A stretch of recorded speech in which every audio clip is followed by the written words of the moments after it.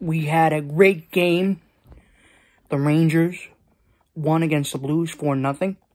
We had Kakko, Krieder, Trocheck with power play goals. We had a breakaway goal from Jimmy Vesey.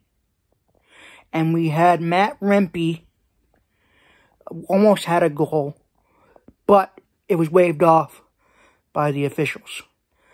I love this team. I love the sport. I think that hockey is very, very good. It's really giving me life right now, helping me through some things. And very, very good game against a so-so Blues team. Not the best, but not the worst.